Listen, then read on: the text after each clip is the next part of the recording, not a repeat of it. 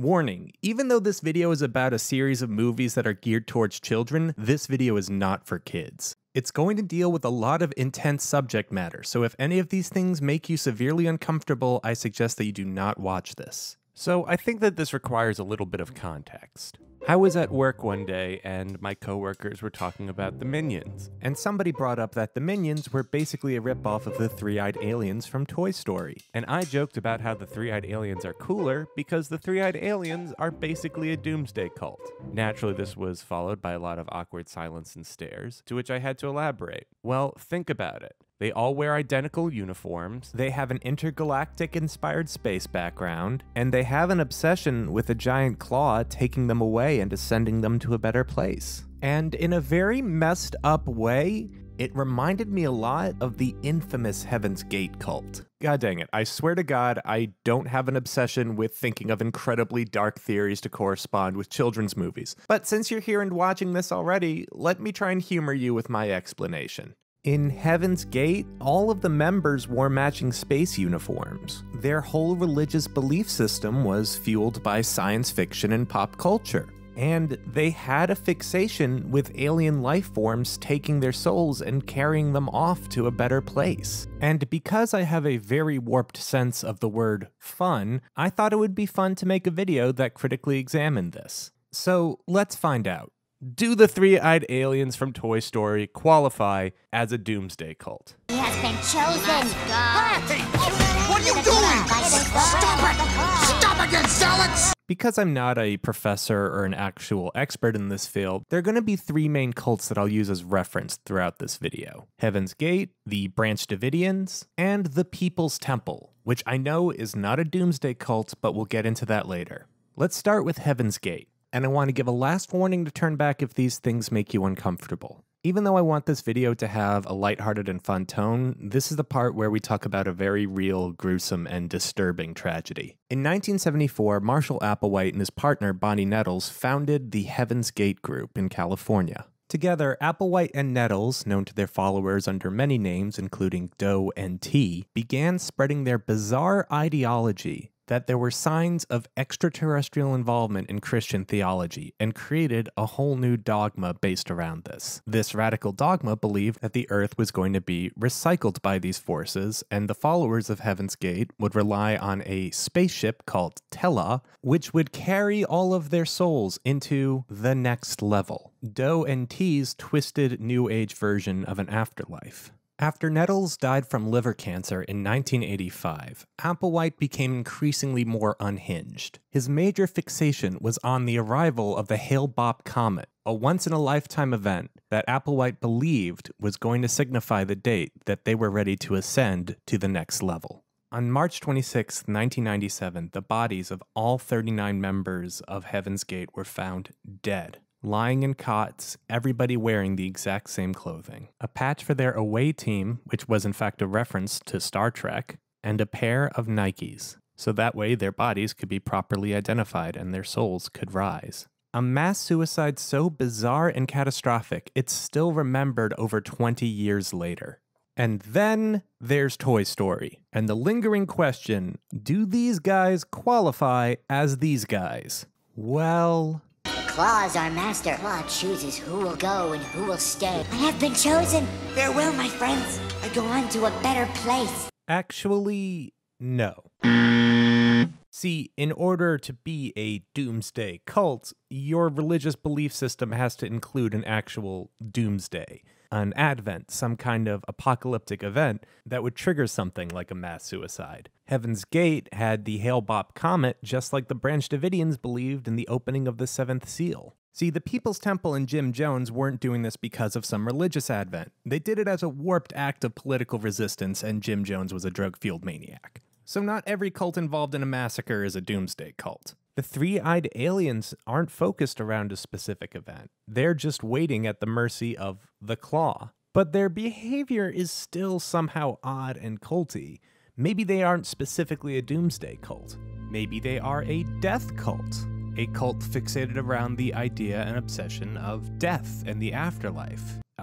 Except in the second movie, Mr. Potato Head totally saves their lives, and then they become his kids, and clearly they value life. So, What are they? Not including additional source material from the Buzz Lightyear cartoon show, because that'd be a whole other thing. But for the sake of this silly little video, how do you classify the belief system that they have? While pawing around for research for this, I came across this Top 10s article by this guy, Jim Ciscell, and he proposes that the aliens actually practice a form of totemism. Totemism is basically the belief that a group has a religious and spiritual relationship with a sacred animal or object. While typically with a wild animal, it could extend to relationships with like trees or nature or other different objects. Which brings the question, can you have a totemic relationship with an inanimate claw? Well, you're literally dealing in a universe where you have inanimate toys that are somehow alive. Maybe these creatures perceive this claw as some sort of organic material, rather than the people that are controlling it. And maybe from their perspective, that makes the claw an animate creature, and not necessarily a machine. Now, while it's cool and interesting to look at it as a form of totemism, really the three-eyed aliens' belief can be boiled down to plain old idolatry. The belief and worship of an idol. They're just so obsessive about it that their religious extremism can be misconstrued for something much weirder. So there you have it. It was just some odd real-world parallels. Of course, it would be so silly to assume that the three-eyed aliens were a cult. Because we all know that the real cult in Toy Story was the Roundup Gang. Oh, you want me to explain that one? Alright, if you're with me this far, and if you're willing to follow me down a very bizarre rabbit hole, all of this was just a preamble. Here's the real video, an in-depth exploration of the dark secret theology of Toy Story.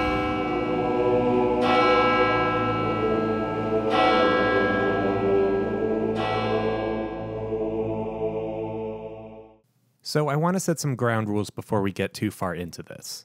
This video isn't meant to be a statement on real religion, but rather an examination of religion in the context of Toy Story. See, whether it was intentional or not, Pixar made a really interesting world dynamic in the Toy Story series, specifically in the role that children play. Think about it like this. All that the toys in Toy Story want are to be adored and played with by their children. They love these children. They basically worship these children. I think it's really safe to say that in this universe, the children in Toy Story basically play the role of these great deities, or gods, which I will kind of use as shorthand.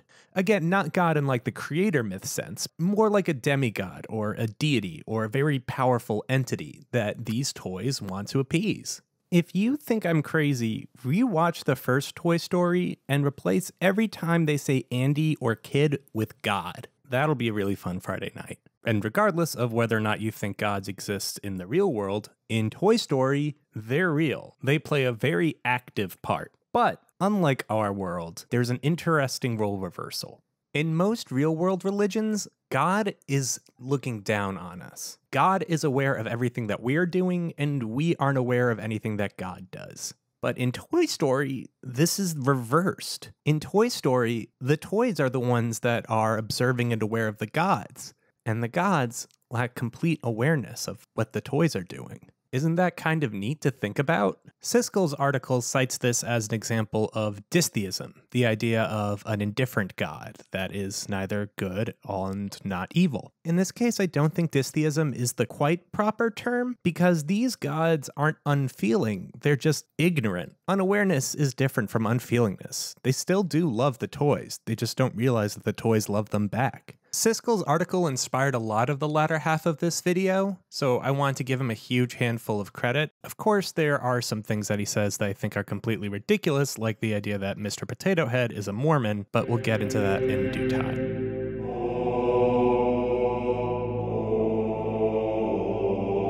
Starting from the beginning, let's try and take a look at these movies from a theological perspective.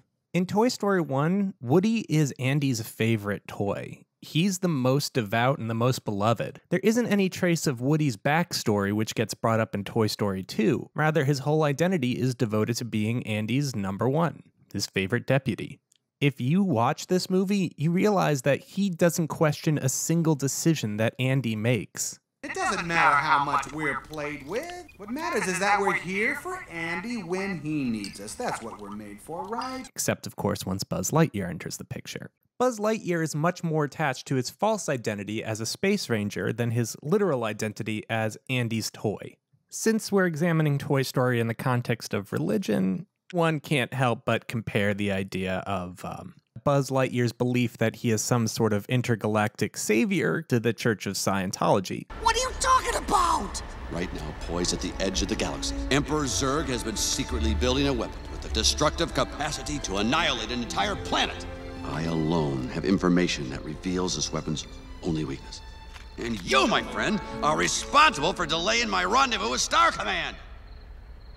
You are a toy! Only in the sense that they're both belief systems that were mainly fueled by science fiction. So, after Buzz's arrival, Woody is straight up forsaken. Like, literally, if you look up forsaken, this is the definition. His whole world got turned around, and Andy, his god, had abandoned him. This leads to a struggle between Woody and Buzz that actually does a pretty fine job of paralleling the story of Cain and Abel. The two go on a series of adventures, and they end up trapped in Sid's room. And Buzz is confronted with the fact that his entire backstory and belief is a lie. So he attempts a literal leap of faith to prove that he's a space ranger, only to end up completely broken, metaphorically and literally, leading him to drink beyond the point of comprehension in a scene that honestly feels pretty straight at home in a Sartre play. And all of this is some pretty heavy stuff for a G-rated movie. Also, I forgot about the parts where they made a shout out to Alien and The Shining. All of this is in a kid's movie, you guys. The villain of the first movie is Sid. Sid is this sort of mad god that's dedicated to destruction. He turns all the toys around him into abominations for his own amusement. In the context of this theology, Sid is almost like a minor Lovecraftian deity. Yeah, I just said that. So in the end, Buzz realizes that even though he isn't a space ranger, he can still be a hero. And even though his whole world has fallen apart, he finds the strength and will to make his way in this new one. Woody also makes his own realization that he can share Andy's love with Buzz. And that pretty much wraps up Toy Story 1. Well, I'm not going to say they live happily ever after, because we're about to head into Toy Story 2, and this is where things start to get really dark. Toy Story 2 is really a meditation on a lot of things. It was Pixar's first sequel, and Pixar probably tried to make the greatest sequel of all time by paying homage to one of the other greatest sequels of all time, The Empire Strikes Back. No, Buzz. I am your father. And like Empire, this movie is significantly darker in a lot of ways than the first one. Specifically, it has to do with trauma and cult recruitment. Toy Story 2 begins with Woody receiving a traumatic injury, one that makes him reckon with his mortality and his relationship with Andy. Later on, he gets abducted and winds up in the company of the Roundup Gang. And yes, they deliberately made that shot as terrifying as possible because the premise behind these characters is actually really frightening. They reveal Woody's secret significant past. They made him feel special and important. They made him feel like he was some part of a bigger plan. They said they were going to take him to a far-off paradise where they would be worshipped and admired forever. The only catch is that they'll be in a display case the whole time and never get to talk to any of their friends and family again.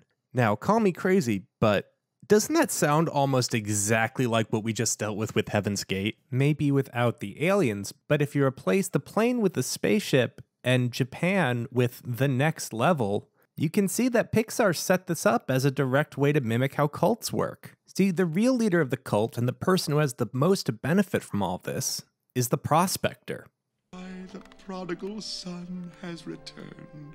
The prospector actually has the perfect profile for a cult leader and oddly parallels the life of infamous cult leader David Koresh. See, David Koresh was born Vernon Wayne Howell. He was a dyslexic rock musician who couldn't get any gigs, ended up joining the Seventh-day Adventist Church, and rose to power before creating his own radical offshoot of it, the Branch Davidians, changing his name from Vernon to David Koresh. Stinky Pete, the prospector, was always portrayed as a bumbling oaf. To Jesse, he's only known as the prospector, but in the past, he was called Stinky Pete.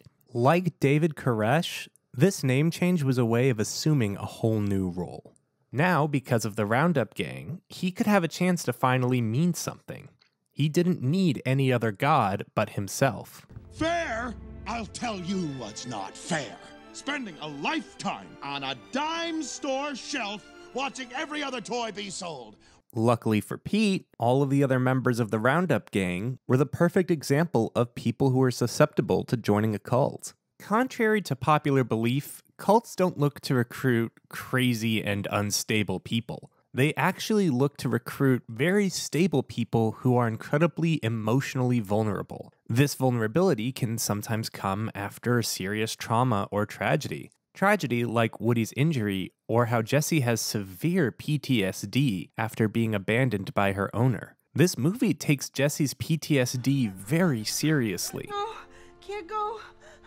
I can't do storage again, I just can't! Jessie! I won't go back in the dark! And again, pretty shocking that this is all in a kid's movie. So with no family and nowhere to go back to, Jessie and Woody were perfect targets for the prospector's manipulation tactics. The prospector does a great job of using love and affection to induce inner guilt and make them stay. And to me, this is some of the coolest plot writing that Pixar's ever done. How long will it last, Woody? Do you really think Andy is going to take you to college? Or on his honeymoon? Andy's growing up, and there's nothing you can do about it. It's your choice, Woody. You can go back, or you can stay with us and last forever. You'll be adored by children for generations. Yeah, I'm having a hard time not hearing that as something really culty. And then, like all cult manipulators, what starts off with love and affection eventually turns into brute force and coercion. Look, we have an eternity to spend together in the museum.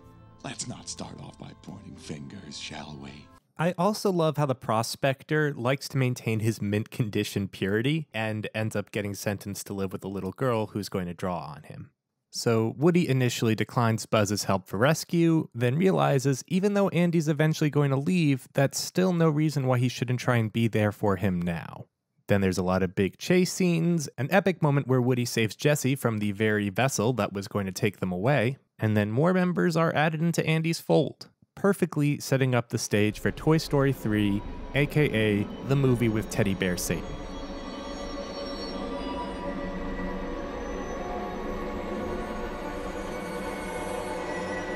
And now we're on to the final chapter in the book of Andy. And there's a really interesting morose vibe that's over the whole thing. Now again, in the mythology of the Toy Story world, these gods aren't immortal. And this is what happens when a god sort of moves on.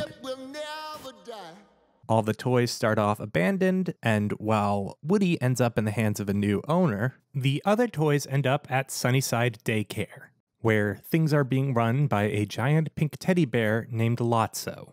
While Lotso seems initially kind and warm and welcoming, in a shocking twist on the Pixar formula, he turns out to be a bad guy. And why is he a bad guy? Well, his owner literally cast him out.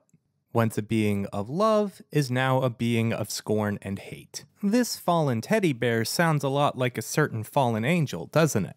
Now, because this is the internet, you all probably assumed that I was referring to Freaky Deaky Aleister Crowley Baphomet Do What Thou Wilt Satan. But I see Lotso as more of a Miltonic Satan, and his whole arc really mimics the idea of Paradise Lost. Now having been scorned by humans, if he can't have love, nobody can.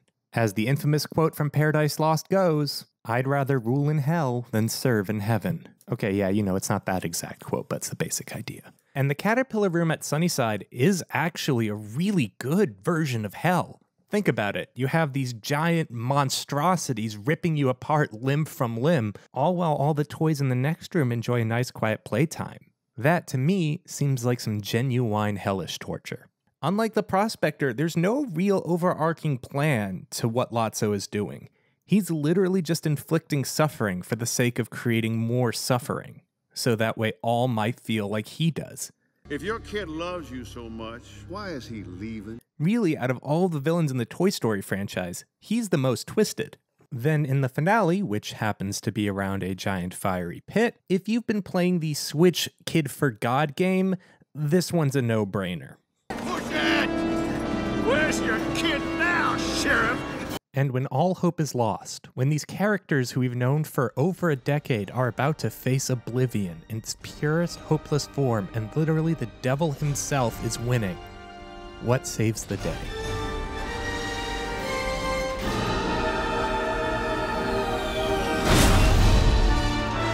Oh yeah, that's right. We just went full circle back to the start of the video. And that stuff was planned. Believe it or not, it's a literal Deus Ex Machina, a god out of the machine. In this case, it's the three-eyed aliens god, the Claw. And what happens to Lotso? Hey, buddy, you might want to keep your mouth shut.